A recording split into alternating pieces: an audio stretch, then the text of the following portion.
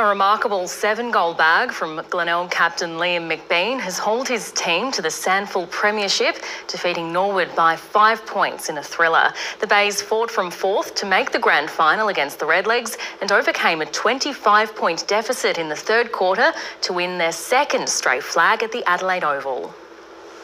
As always, the footy faithful came out in force to watch another SANFL grand final at the Adelaide Oval, and the minor premiers were the ones to start the party. And he puts it through, and the Redlegs get the first goal of the 2024 grand final.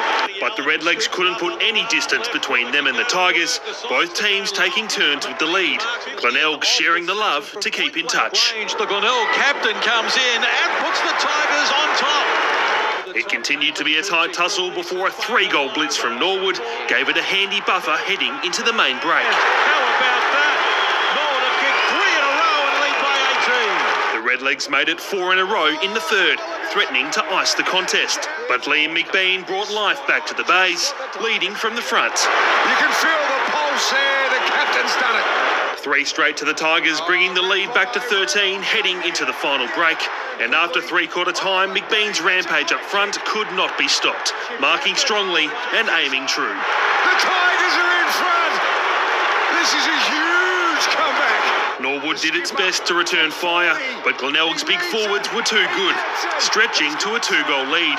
Desperation in the last moments wasn't enough to save the Redlegs, and while there will no doubt be controversy, the Tigers held on to claim a thrilling 5-point win. There's the siren. The Tigers have done it. McBean was recognised for his Herculean efforts, winning the Jack Oatey medal after kicking 7 straight goals and lifting the trophy for the 7th time in the club's history.